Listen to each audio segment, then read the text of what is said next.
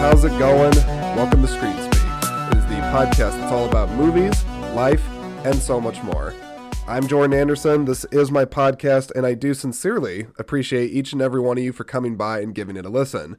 If you have not done so already, and you have a bit of spare time on your hands, please go ahead and follow the podcast on Spotify, Apple Podcasts, Google Podcasts, or wherever you get your podcasts at. Please go ahead and follow the podcast on there and or download episodes of it because it does help support and grow the podcast. And then if you also want to, you can check out the Instagram of the podcast, which is just simply titled @ScreenSpeakPodcast, where I will post some movie-related content as well as some sneak peeks on upcoming episodes when I have a moment to do so. So those are all the plugs. Please do one or all of those things, and I'll just greatly appreciate it. So that would be awesome. Okay, let's go ahead and start the episode.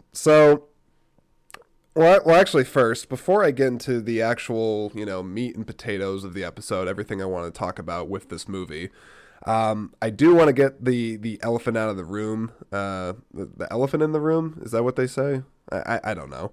I just want to address why I think my voice sounds a little bit off right now, or at least it can't just be me. Like I'm hearing myself talk right now. I know I sound off from how I typically sound. So an explanation is owed. So earlier this week, earlier this week, it was on Monday, I had lunch. At least this is how I suspect that this all kind of transpired. But I had lunch. I had one of those. Hang on 1 second. I gotta clear my throat here. I don't know why. I wish I could have done that more gracefully, but you're gonna get authentic me here on this channel, so we're gonna keep it going. So anyway, so Monday I had a chopped salad kit. I think that's what they call it. A chopped salad kit. I bought it from a grocery retail chain, I guess, called Aldi. And I've had chopped salad kits from there before, and they're normally pretty good, convenient, a quick and easy lunch to have that is relatively healthy because you're eating mostly lettuce. So, that said, I bought a kind of the chopped salad that I don't normally buy. I didn't think it would really be all that different. It had some chia seeds or chia peas. Chia peas? Is that a thing? Peas? I don't know. There were chia peas, we'll just call it that.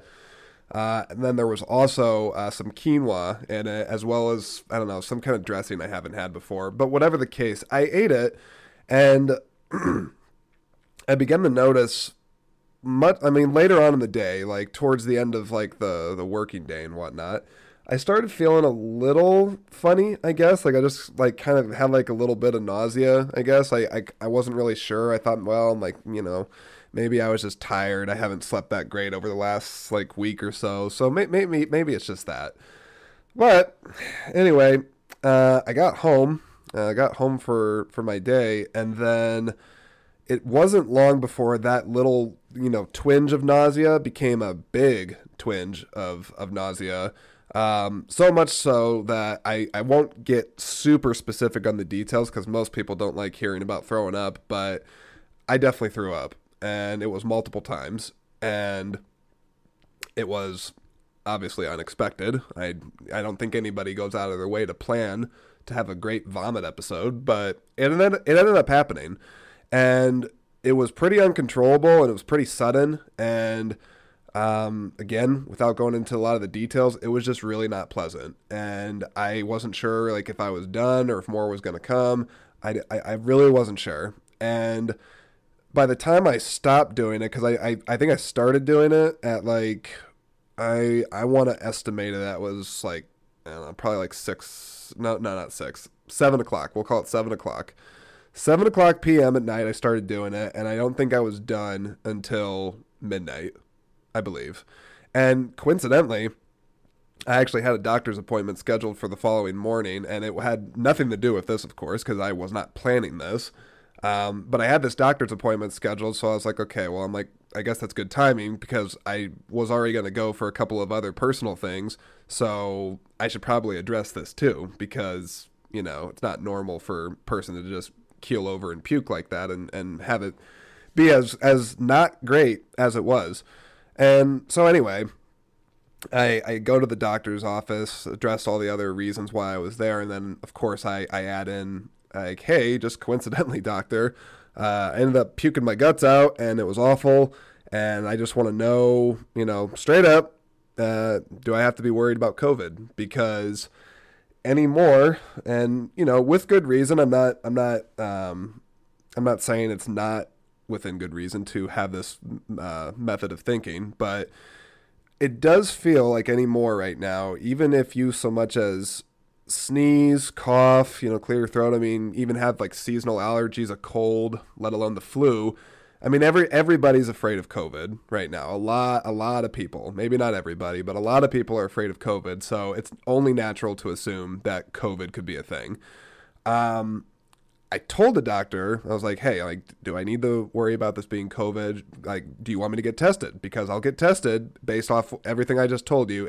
If a test is merited, I will do it. I'm more than happy to do it. And after I told my doctor the story and gave her the doctor the I would say the more explicit details, because they're a doctor. It's the medical community. They can handle it. I had shared all those details on there, and my doctor was convinced. She was like, no, that doesn't sound like COVID on there. Just sounds like you had like some type of a stomach virus or a, case of food poisoning was likely, after I explained the whole thing.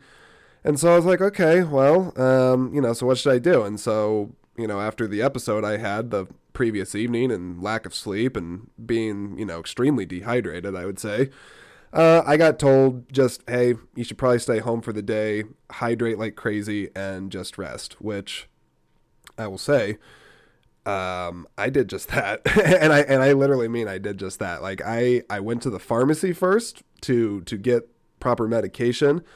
And then I went home, and I'm not kidding. It's like, I think like the second I got home, like I went to bed, and I was like, okay, like just go to bed. Kept going in and out of sleep, and if I did wake up, it was to drink Powerade or water or to go back to sleep. And I think that went on for like I said, it was literally the whole day. I think I kind of stopped doing the in and out of sleep thing at least up until 6 o'clock. Maybe even later. I don't know. I was a bit disoriented because of all the in and out of sleeping and it being so unusual in my sleep schedule. So, anywho, I just thought it was worth sharing all that so that that, well, at least medically speaking anyway, my doctor does not suspect it's the COVID. So that would not be good if that was the case. I really wouldn't want that to be the case. And I'll just say, full disclosure for anybody that does have a concern out there for this, I did have COVID a while back. I caught it actually at the very end of 2020, and I mean like the very end of 2020. New Year's Eve, I believe, was when I got my positive test result from that. So I did the whole quarantine and all that stuff, and I eventually was able to become fully vaccinated as well. Not to get into all the subject of that, because anymore you bring up that stuff, that's, considered taboo or controversial to some people, depending on who you're talking to. But yeah, I really didn't think it was, I really didn't think it was COVID because, I remember how I was when I got COVID the first time. And, if it did come on a second time, I feel like it wouldn't have just been like so sudden like that. It just really kind of knocked me for a loop.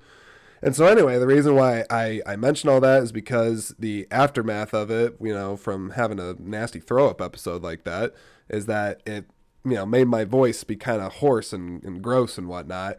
And then I think with my immune system and its weakened state, it caused me to, I would say like I likely have like a head cold, because I'm not congested. Like I'm not like congested or stuffed up like in my nose, or maybe I am because I can like breathe out of my nose. Like see, like, yeah, you can probably hear that maybe.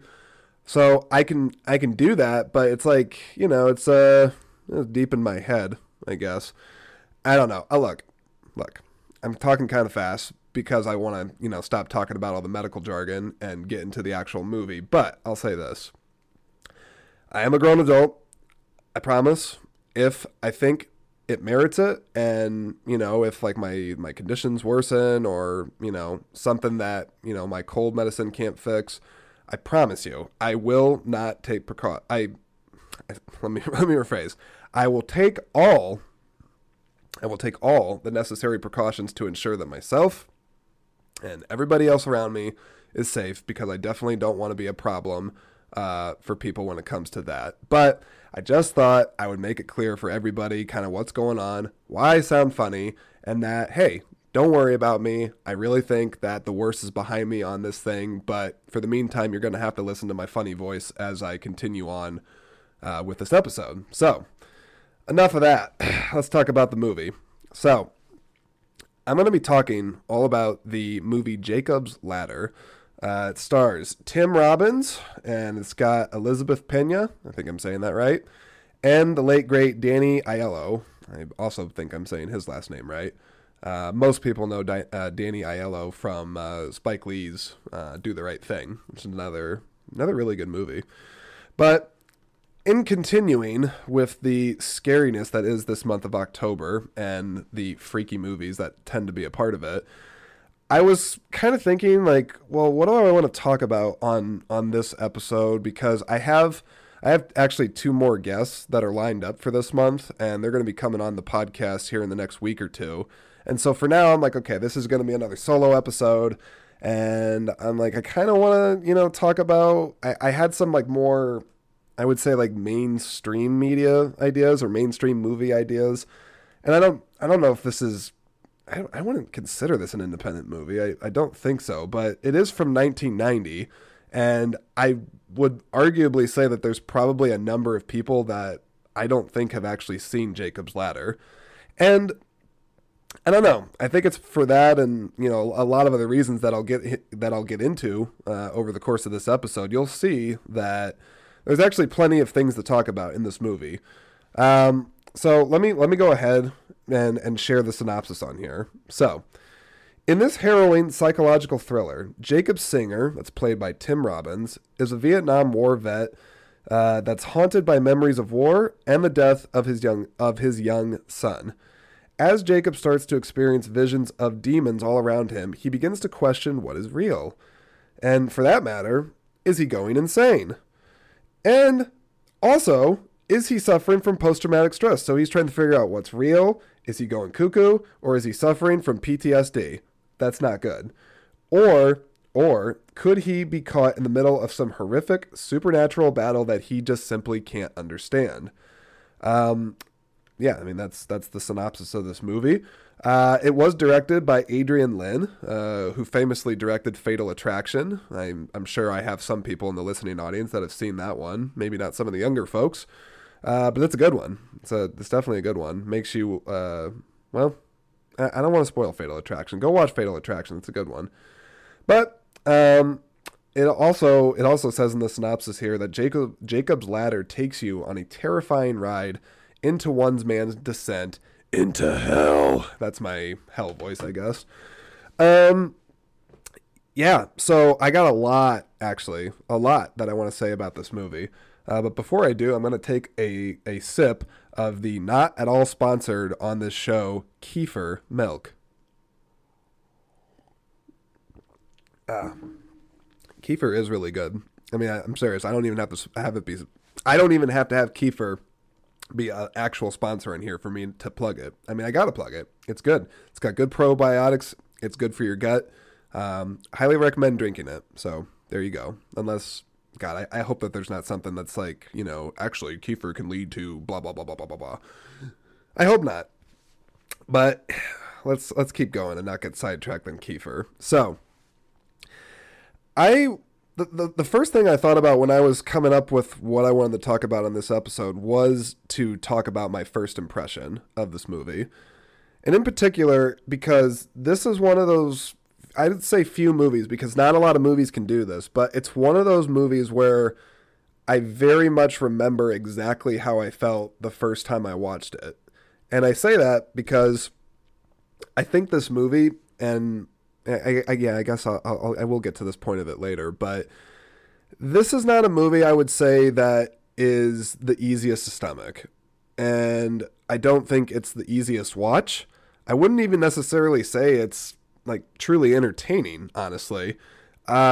This is a disturbing movie for a lot of different reasons, and it plays with your senses a lot, which is a lot of the point of the film, is to make you, the audience member, feel like you cannot have a discerning sense between what is real and what is fantasy.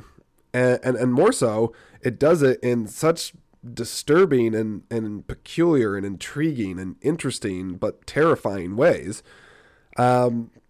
So I just remember so vividly the first time I watched this, which I'm trying to even recall off the top of my head when the first time I watched Jacob's Ladder was.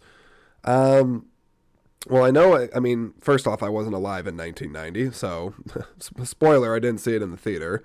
But I think I actually saw this movie, we'll say like around 5 years ago. Yeah, I don't really remember why I decided to watch it. I think I really like Tim Robbins, honestly, as an actor. I wish he would do more movies today, even though I think he still does like really small indie movies. But I like Tim Robbins a lot, and I think I was just like going through the guy's filmography one day and was like, oh yeah, Jacob's Ladder. I think my dad once talked to me about this movie, saying how twisted and creepy it is and that I should watch it. But of course, my dad telling me that, I don't really know if I want to do that, because he always liked to make me see a lot of scary movies when I was growing up, and I used to get kind of freaked out by them. Dad, I guess if you're listening to this, I'm not trying to dig on you, but yeah, you introduced me to a lot of messed up stuff when it comes to movies. But he never showed me Jacob's Ladder, so I guess maybe that I had like some weird apprehensive fear in the back of my head that I'm like, okay, even my dad, who shows me a lot of horror movies at a younger age, even he's not showing me this movie. So that means it's got to be really, really disturbing and weird, or something. At least that's what I thought. So I just remember I bought the Blu-ray, because that's actually where I got the synopsis from. I bought the Blu-ray. I think it was like $5. I think I got it at Target, and I watched it by myself, which, if you're ever apprehensive about a horror movie, folks, if you're ever apprehensive about watching a horror movie for the first time, probably don't do it alone. Or probably don't do it alone and have the lights off and be in a dark, secluded, weird space. I don't know why I would say I was in a dark, weird, secluded space. I mean, I was in a normal place. I promise I wasn't like in some, basement covered in duct tape watching it on, some 12-inch TV that's in black and white. Why that's the image that's conjuring in my head right now, I don't really know, but we're going to move on so that I don't focus on that really weird thought that just came into my head. So, anywho, I'll also say, just real quick, I know I'm kind of, squirreling a little bit here, but I don't expect this to be a straightforward episode, I mean, I got through this, like, gross food poisoning, like seasonal allergy thing, whatever it is. I'm still recovering my energy. My voice is all messed up, but the show goes on, damn it. And I want to make sure that, that I'm just being authentic on this thing. So here, there you go. There you go. It is what it is. So anyways, back to the first impressions. So I just remember so vividly watching this movie, just not having, I was so like jarred from many different scenes, and not, I don't want to say like for like the most obvious reasons, because like there's some obvious horror elements in this, but they're done really cleverly and very, very disturbingly done so. I mean, I'm going to get into some of like the actual scenes here that really messed with me here in a little while, but I just remember that when I got through watching the movie and I got done with it, it's one of those movies where when you're done watching it, you're going to be like checking behind your back and like looking around the hallways and the corners in your house because you're so freaked out you're going to see things. That's what this movie did for me. And I can honestly say, I mean, I'm glad I own the Blu-ray. I am. I think I have not watched this movie since the first time that I watched it when I bought it on Blu-ray like 5 years ago, but I still own it, and I'm happy to own it, because if I had another compelling reason to watch it, I would do it, but I don't know. I mean, this movie really messed with me on a sensory level, on a visceral level, on a lot of different levels. But I just thought I would share that because I don't really recall a lot of other movies having that peculiar impact on me.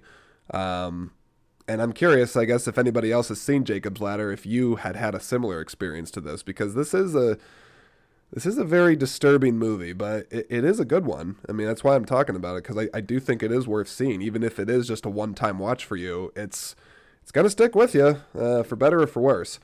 Now, another subject that I wanted to cover on here was the subject of hallucinations. Sorry, I had to drink that old kefir again. So, hallucinations play a big part in this movie because Jacob Singer, played by Tim Robbins, he is a Vietnam vet. He comes home from the war, and eventually he finds himself working for the U.S. Postal Service, doing what U.S. Postal Service workers do, doing stuff with mail. And he has a, relatively nice life for what he's doing. The job seems okay. He's got a nice girlfriend, got a decent apartment.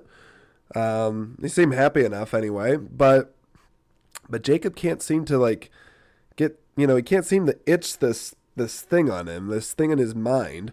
He keeps, just getting the sense that he's being followed, or that he's seeing things, he's feeling things, he's experiencing things that may or may not be real, and these, if you want to call them hallucinations, because even as the audience member, you're not even sure. You're like, is this a ghost movie, or is he truly delusional? Is he insane? Is there something like a conspiracy happening against him? What the hell is going on? Excuse me.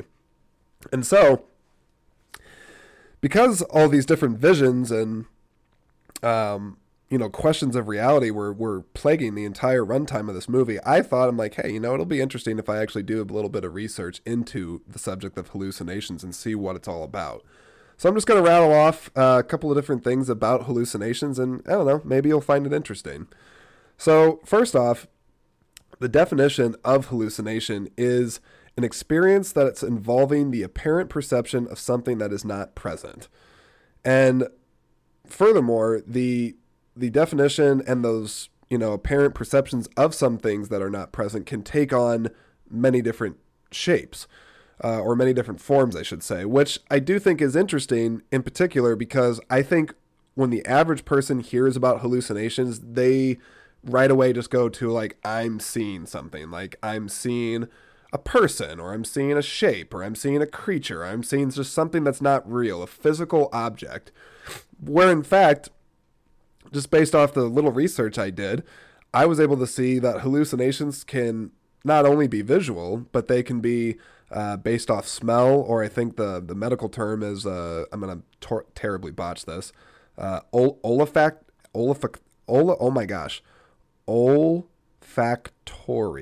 I had to slow down for that one, olfactory, smell, here's another medical one, gustatory, I'm so sorry for the medical people listening, that means taste. So you got visual, smell, taste, there's auditory, which means you're hearing, and then there's also tactile hallucinations, which are all based off of touch and or movement.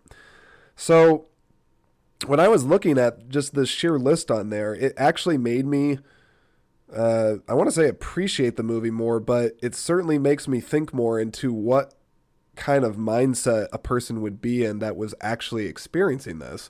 And not only that, are they experiencing this on just one level alone? Because you can't always assume that it's just one type of hallucination. I'm sure that there are documented cases out there, which I would be fascinated to hear about, of people that suffer from multiple types of hallucinations. And it's pretty crazy. And then, of course, I think one of the biggest questions that comes up is, okay, even if I am having all these different hallucinations, it's the $1 million question. How do I know?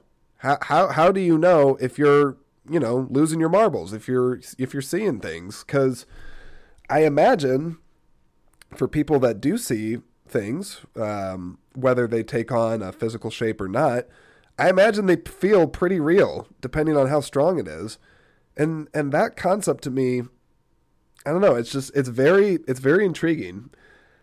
I don't think I've ever hallucinated something, at least at least to my knowledge. But if I did, I guess like if it was powerful enough, would I know?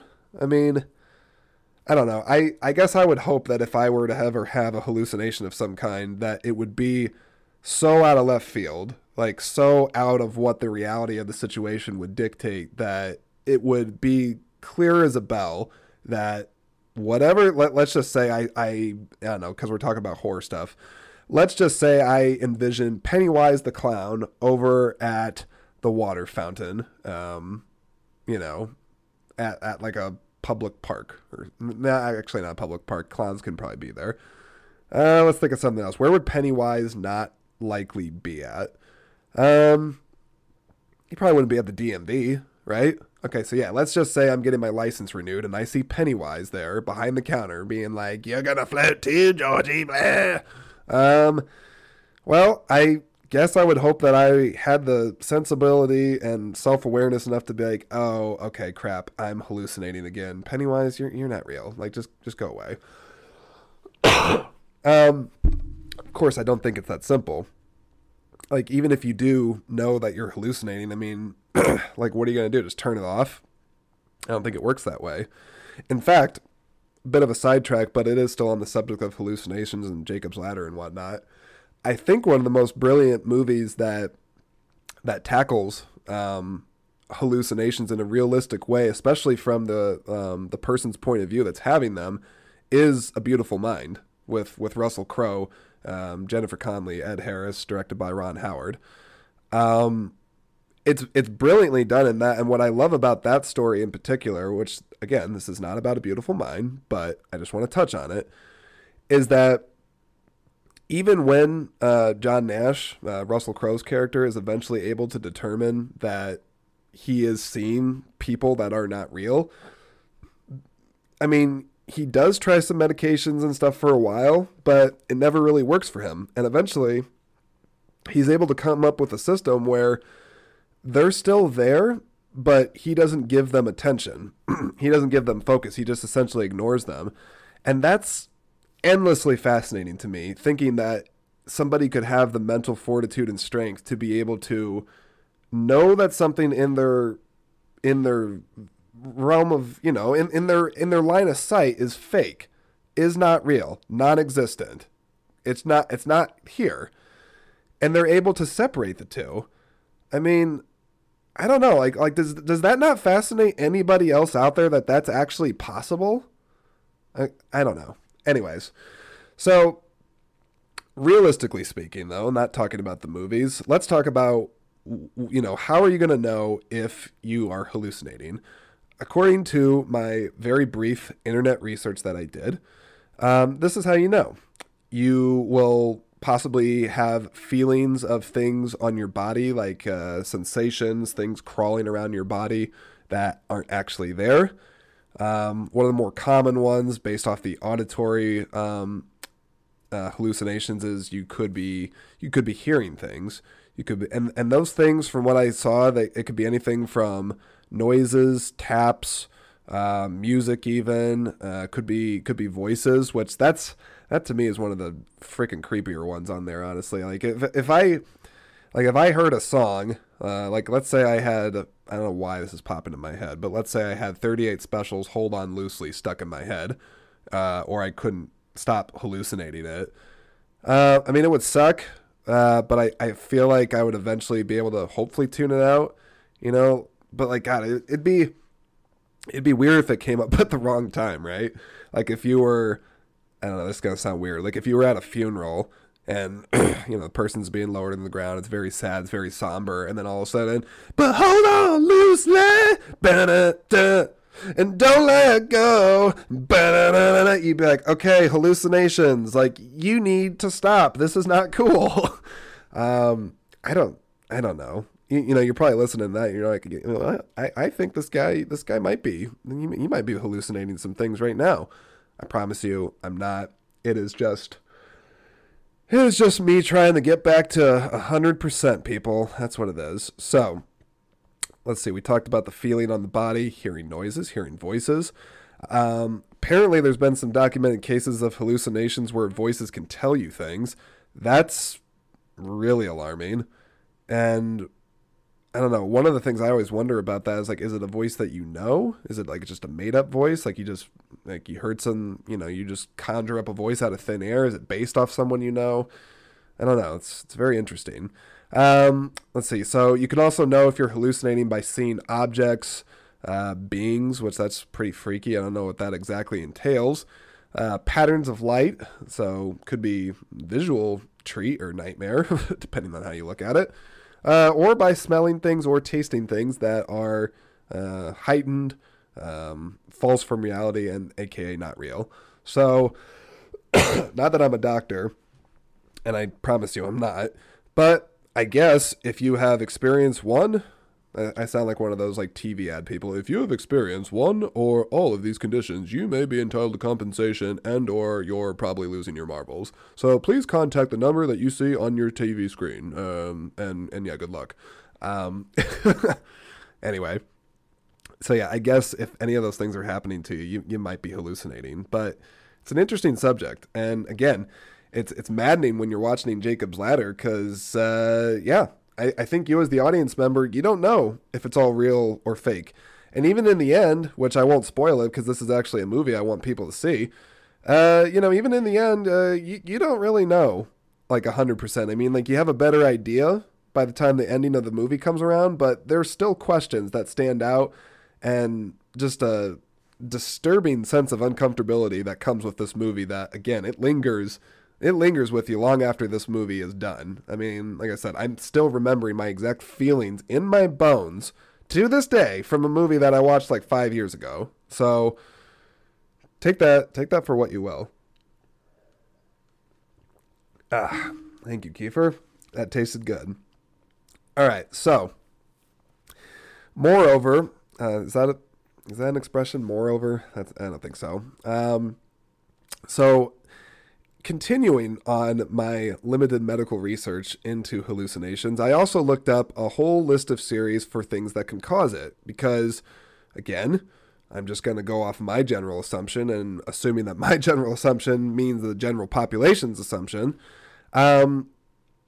Hallucinations, well, I think a lot of people just assume that you're insane, that, you have like schizophrenia or something like that.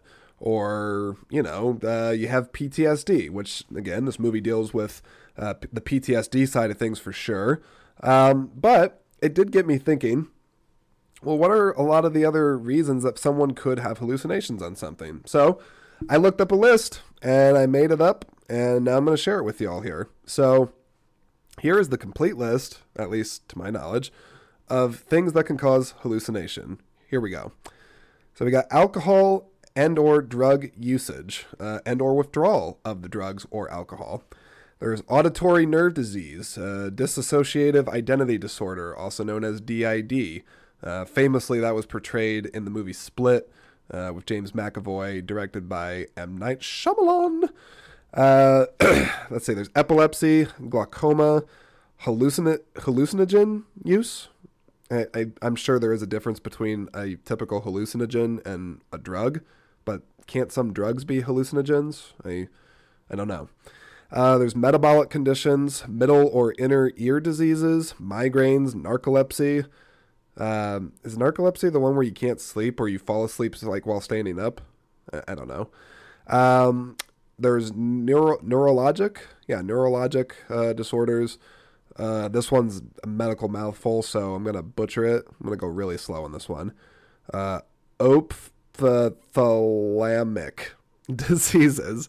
Whatever that one is, someone can tell me. There's post-traumatic stress disorder, so that there we go, PTSD. Schizoaffective disorder, is that the official term for schizophrenia, or maybe they're different? I don't know.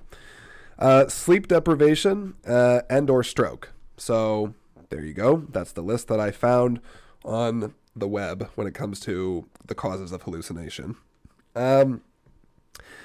So touching base on one of these in particular, I'm always actually interested with the sleep deprivation one, which in the case of this movie, Jacob's Ladder, I admit I have not watched it since it came out, but I do remember that given his pretty disturbing and an uncomfortable psychological state, I don't think the guy's getting much sleep. So you have to wonder too if some of these things happening to him are as a result of him being like some sort of insomniac or not being able to rest. I can't say. If someone is more familiar with the movie, they could probably correct me on that, but I'm still interested by it. The fact that a person can stay awake for a long enough time period that their body and their mind in particular, starts to play tricks on them. It's weird. It's very strange, but I'm sure chemically speaking, from a chemical balance standpoint in the body, I'm sure there is data out there that can support a lot of the different reasons for why. Because I can only imagine that your brain, for one of many reasons, but I imagine the brain in particular is likely not getting all the fluids or oxygen or whatever it is that it needs to be running at 110%. Because if you're someone that doesn't suffer from any sort of mental health and you start going without sleep long enough that you're freaking seeing things, well, that's powerful. That's powerful. And and yeah, it's just, hang on, I'm adjusting to my chair here. So yeah, it's incredibly powerful to think how crazy the mind is, how expansive it is, and how different it is, and just and all the different variances of it. But in particular, when we're thinking of like hallucinations and all that, it's just the mind is capable of a lot. I think that's what I want to leave you with when we're talking about this subject is hallucinations. They're disturbing. It's a fascinating subject, but ultimately, in a weird way, I find it a very fascinating subject that the mind is capable of as many things as it is. And I'm honestly sure to this day that there's still plenty that we don't know about it. And the subject of hallucinations, I'm sure there's a lot to be learned out there. But anyhow, I thought why did I do that? I thought, why can't, oh my gosh, it's like I'm having I'm in like one of those blooper reels in a movie. I can't get my lines right. Not that I have lines. I promise you I don't. I thought that information would be interesting. That is what I was trying to say. I don't know why I had to pause and go through it like really, really slow like that, but it is what it is. Okay. So I want to talk about some of those standout scenes in this movie. Some of those scenes in this movie that really stuck with me, that I remember even from the first viewing of this freaky movie. So one in particular, and I think it's a lot of people's number one for this crazy movie, is the dance sequence or party sequence in Jacob's apartment. If you have YouTube, I'm actually going to encourage this. If you have access to YouTube, even if you haven't seen this movie, I promise you could watch this one clip out of context from the whole movie. It's not going to spoil anything. And I challenge you to watch that scene. Like, don't distract yourself. Like, let it sink in. Watch that 3-minute or so scene and not be disturbed. It is bananas. It's crazy. So I'll do a little play-by-play here. So Jacob comes into his apartment, sees like there's a bunch of people there. His girlfriend's having some friends over. They're having a party. They got some James Brown playing in the background. It's a good time. You're kind of bumping. You're kind of enjoying the music. And Jacob's this little, not little. He's a tall, awkward, timid guy. And, he's like, oh, okay, like I'm kind of tired. I work at the post office. I'm possibly seeing demons and whatnot. But hey, like I'm trying to be a supportive boyfriend. So I guess I'll try to dance with you. And then eventually, it's brilliant how they filmed this scene. Like I would love to learn more about how they did this, but eventually like it starts subtle where he starts like light starts like playing tricks with him. Like he starts like getting these like flashes of light around him, and he's like, oh, like, it's throwing his vision off, and he can clearly tell he's like, this is not normal. And then he sees like out of the corner of his eye, he sees this man standing like in the back wall, but he's like looking like directly at him or through him, looking very sinister and weird. And Jacob tries to get closer to it and approaches him. And then that's when this damn movie does one of those things in horror films. Not saying other ones do it exactly this way, but if you've seen enough scary movies, you'll know what I'm talking about. What the hell is it with twitchy bodies and stuff that makes me uncomfortable and freaked out? Because there's multiple uses of it, but in particular, in this dance sequence, it cuts to this guy standing against the wall, and eventually his face is like all melted. He has like, I don't even know if he has a bottom, but like his head and neck like starts like twitching like all over the place, and it's very disturbing, very freaky. It's definitely not of this world, and yeah, it's really, really disturbing. So he sees that, and then he starts like, of course he starts, really freaking out after seeing that. But then, very strangely enough, the camera's kind of going all around him. It's like, all the lights are there, the shaky head guy's there, and so there's all these things happening, and it's filmed so brilliantly so that you can see he's like, I can't even process like what the hell is happening right now. But then it gets worse. Then he sees there's this guy that's dancing with his girlfriend that in a lot of quick cuts, they don't show a lot of it, but they show enough of it that you're like, what? Well, I don't know how to put this, so I'll do my best. So this guy dancing with his girlfriend is, I guess, a demon, or like transforms into a demon. I'm not sure, because they have all these little quick cuts and flashes and disturbing angles where it shows like she's dancing and like feeling the music, but then like there's this tail coming in between her legs, and it's like wrapping around her legs, and it's like twitching all around the floor in the area and stuff. And then eventually, it's not really shown directly, but this is where it gets weird, as if it wasn't weird enough already. It looks like the person dancing with her, the Endor demon, is possibly having sex with his girlfriend on the dance floor. Again, it's not really like explicitly shown, but they definitely show like this weird like erotic thing that's happening with his girlfriend and this dancing demon guy. And then like eventually this is where it's hard to forget a scene like this. I mean, people, it really is. And then eventually, like, I think like the tail or something like goes up through her and like out through her mouth or something. And that's when Jacob just completely loses it and just like freaks out. He like runs away and collapses to the floor. It all happens so fast in the movie, but it's freaking bananas. If you have not, like I said, even if you're not going to watch the movie, you watch that scene. Just freaking gross, and also, well, it sticks with you, I guess. And then the other scene that I found very hang on here. The other scene that I found very disturbing, if not equally so, is, I think there's a few of them in the movie, but to keep it simple, I'll just call it the hospital scene, where Jacob has this incident with his back, and he's, he gets taken to an emergency room, and he's like, get a hold of my chiropractor, which I believe that's Danny Aiello and whatnot. And it seems, I guess, relatively routine for the moment. Doctors, standard guys asking him pretty, standard medical questions. But then once Jacob is strapped onto this hospital bed on a gurney, I think is the term.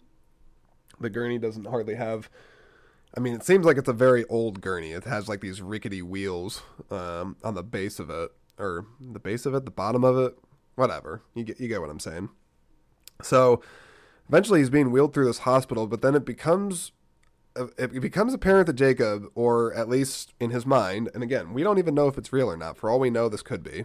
We don't know. He is progressively being taken into a darker and nastier section of this hospital. And I mean, like, it gets like weird. It's hard for me to describe it without you like actually seeing the scene, but like I'll just put it this way. What starts off as a clean hospital eventually ends up what it looks like doctors just like pushing him through like some dystopian ghetto or just crime dirty place, a dirty, broken down, rundown hospital. I'll call it that. It eventually gets like to a nasty place like that. And then eventually it's like him in a psych ward or a mental ward. And then eventually They start wheeling him past like body parts on the floor and blood and guts. And until eventually they have him in this really dark room and there's like 15 doctors all creepily masked up. You can't see their faces, so like they're devoid of any personality. And then he's freaking out. He's crying, and it's brilliant acting from Tim Robbins. And then he sees his girlfriend. He's just like, "Oh my God, honey." He's like, "Please, Jesus, like get me out of here." He's like, "I think I'm losing it." And one of the doctors is like, "You're dead, Jacob. You like there is nowhere to go." And again, as the viewer, you're just like, this is one of the worst nightmares that you could have in a medical setting. Like, one, it's like you're already in such a vulnerable position when you are being worked on medically. Not that I've had surgery just yet, but excuse me. Not that I've had surgery just yet, but I've been in the hospital before for other things, and yeah, it's a vulnerable place. So can you imagine being in that vulnerable place, but you're tied up, you're kind of at this point there against your will, and people are going to be doing things to you that you have no idea about, right? It's crazy. And then eventually, like, the scene, like, cuts to black after, like, it shows him getting this big syringe jammed through his head. Not kidding. It's crazy. So I'd say those two scenes in particular, they stand out. And then, like, all the different uses of the crazy head shaking in this movie are, like, they are awful. Awful in the scariest way possible, I guess. But it's so well done. That's the thing I have to commend for this movie. I mean, as much as it disturbs me, it's well done. This is a great horror movie. It really is. Okay. So I wanted to touch on this too. I want to touch on the subject of what can drive you insane. Like what really can drive you bananas? What can drive you cuckoo? Or for that matter, what is insanity? Well, according again to my limited research, apparently the definition of insanity is it's mental illness that has such a severe nature that the person having the experience cannot tell the difference between fantasy and reality. In other words, madness. I don't know why I said it like that, but madness. You think this is madness? This is Sparta! Okay, we're not... Yeah. Yep. Come on, I had to do it. Okay? If you cannot expect me, a guy that likes to talk about movies, to say the word madness and not think of 300. I mean, come on. Just... Anywho, back to the subject of insanity and mental illness and what can lead you to that place. It did get me thinking, can fear drive you to insanity? Well, I don't know, because I feel like that's not something you can really say for yourself unless you're experiencing it or you know someone personally that has. And since I am neither of those, or I haven't experienced it and I don't know anyone that's experienced it, I would say if I was in the situation that Jacob Singer, aka Tim Robbins, is in this movie, yeah, you better believe it. You better believe it that if I was having this kind of stuff happen to me, yeah, I'd be in the loony bin. You put the straitjacket on me, it would happen, no question. I would challenge anybody to have this kind of shit happen to them and not be like, okay, not only am I cuckoo for Cocoa Puffs, but you better put me in the room with all the mattresses and leave me there, because I'm no doubt going to be a menace, I don't know, to society. That's not the right... Why would you be a menace to society? I don't think so. Actually, you know what? In this day and age, if someone's like truly insane and they're not like, being given mental treatment, or not mental treatment, if they're not being supported or being treated for their mental diseases, they'd probably just become a YouTube video. I'll say it. That's probably what would happen. People these days can make entertainment out of just about anything, even people that are having mental crises and are in mental peril, which, again, I'm not laughing about that. It's just one of those things. But anyways, it's just something to think about. So yeah, think about that one too. If you were scared enough from something, do you think it could drive you to a place of insanity? Again, I know myself all too well. I'm going to say yes. I'm going to say yeah. I get scared relatively easily, so maybe. And now, so the last thing last thing I want to talk about on this episode, and then I'll start to wind it down, is the subject of experience in a movie, or the kinds of experience you can have in a movie. And I think Jacob's Ladder is actually a really good, it's a good example of a movie that gives you a very unique kind of experience. In this case, I'd say Jacob's Ladder is mostly a visceral experience, meaning that you, the viewer, the audience member that's watching it, the way the movie is sitting with you, it's more you're feeling it in a deeper level from your state of intuition, or from your intuition, your senses, rather than having the experience based off of learning something or having just pure observations of something or something from a logical place. So what I'm kind of trying to say with that is that even if the story of Jacob's Ladder wasn't that great, which I'll say the story of Jacob's Ladder, it's an intriguing one. I think this is a movie that even if you're only going to watch it once, it's going to hook you within probably the first 10 minutes or so. But its experience wise, it's not, like I said, a typical wow, there was a couple great parts there and there was a good message there. No, like a movie like this, that's not what you're watching it for. You're watching it because you want to feel, you want to feel something. I can't tell you what that something might be. It might be fear, might be paranoia, if that's something you want to feel, anxiety, doubt, despair. There's a lot of mixed feelings, I think, that come up from this, but ultimately, yeah, this is a very visceral experience of a film. And again, there's other movies, I'm sure, if I thought about it longer or took a look, I could probably find other movies that meet that criteria. But it does get you thinking, well, what are some of the other types of experiences that you can experience? How many times can I say experience fast, right? Experience. Okay, I think that was 5. But it makes you think, how many other different types of experience are there with movies? Now, I don't like to put things in always black and white. I think there's a lot of gray for certain things, especially if a movie is having multiple genres meshed in there, or they're experimenting on one, so they're playing on things. It's hard to say. But I'd say most commonly, people can have an immersive experience, where they feel very involved into the world that the movie has created. They feel like they're an inhabitant of it. People can have spiritual experiences sometimes when they watch movies, depending on the subject matter. I know for a lot of people, a really popular movie, a few years back was Life of Pi. That movie has a lot of spirituality to it and very impactful in a lot of people that way. So there's an experience you can have in a movie that way. There's emotional experiences, of course, if a movie's happy, if it's sad, if it makes you afraid.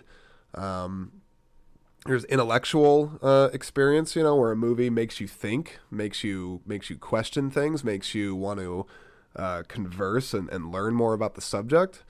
There's social experience. So if you see a really big popular movie with a big crowd, that's a unique experience that you're not going to share with anybody else, because it's different every time. Every crowd that you see a movie with is going to be different. They all might react similarly to the movie, but there's unpredictable elements in there. You don't know when people are going to go hoo ha, though I'm sure producers and some of the talent behind the camera are probably working hard to be like, okay, we think this is the moment where they're going to jump out of their ass. And is that an expression? Jump out of their ass? I don't know. Maybe it is, but I think you get my point. But it's just interesting. So walk away from this episode thinking, what kinds of experiences that have you had when you watch movies? And more so, walk away and ask yourselves, what kind of experiences are you still wanting to have? Because that's actually a question I would actually very much like you to challenge yourself on, in particular if you're somebody that really likes movies. Because I think if you do really like movies, you're wanting to constantly expand, grow, evolve. You want to see the possibilities. You want to see, you want to feel that creative spark when you're watching something. Maybe not for everything, because again, experience is, it varies in its form and how it can what am I trying to say? Affect you, I guess. But I have a feeling that if more people would openly take a chance on maybe like a movie they wouldn't typically go out of their way to see because, you know, they may not like the actor, they don't like the genre, the director, the story's not really that interesting. For whatever reason, they just don't want to see it, right? But be careful of that, because if you do that too much, you're going to be, you know, stuck into only watching comedies the rest of your life, or you're only going to watch science fiction movies. And I don't know, it's just my opinion, but if you want to have a, you know, a diverse and balanced palette of film, I sound like such a snob when I say that, but I don't know, I think it's true. If you want to have a good understanding of it, you need to expose yourself to any and all different kinds. I mean, really, nothing should be left off the table, because it's one of the beautiful things that I love about movies, and I love about a movie like Jacob's Ladder, is that I wouldn't typically watch something like this because of all the reasons I mentioned why it freaks me out. But it does, a movie like this does expand my mind in a sense, and certainly makes me think about things in a different way. And so for Jacob's Ladder, I appreciate that. For movies as a whole, I appreciate the ones that can make me do that. And yeah, that's it. That's all I got to say about that. So with that said, I'm actually going to wrap this episode up right now. And actually, how about this? You know, because I'm not gonna lie to you guys. I'm gonna be going to bed right after this. I'm gonna pop open some NyQuil. That's right. I brought it here into the office space with me because I have to drink some anyway before I go to sleep. So I'm gonna have a little toast of NyQuil. NyQuil for everybody, and I hope that you sleep well. Is it that sounds creepy to me, but you know what? It's kind of a creepy episode, right? It's Jacob's Ladder. It's about gosh, my voice. It almost broke probably from talking for almost an hour about this movie. Anyway, what I was trying to say is that it seems a little strange to me that I'm giving a weird toast to the audience at night with this green vial of NyQuil, but yeah, NyQuil does help, especially in these circumstances. So we'll see if it does the trick. Here we go. 3, 2, 1, down the hatch. Oh. You know, that actually wasn't as bad. I don't know. Of course, I'm not having this isn't the standard NyQuil. Yeah, this isn't like the branded NyQuil one. This is an off-brand one, but hey, I looked at the ingredients on it. It's the same thing. And I'm sure maybe someone else could probably say, well, actually, the offshoot NyQuil contains a blah, blah, blah, blah, blah. I don't know. All I know is that it's supposed to help, and it's going to help me sleep, which I need. So, anywho, gosh, I don't know. You know, I think I just need to go to bed. That's what needs to happen. Yep. All right, so I hope you all enjoyed this episode of Screen Speak. I hope you check out Jacob's Ladder if you haven't seen it already. And I hope that you have enjoyed so far the month of October for the episodes I've had talking about some scary movies. Got a couple more good ones coming up, so definitely be on the lookout for that. And yeah, that's really all I got right now. So I appreciate each and every one of you for coming by and listening. And I wish you all a good night, because this is my demon voice, and I'll do a ghost effect to sign off. Sure, why not? Bye!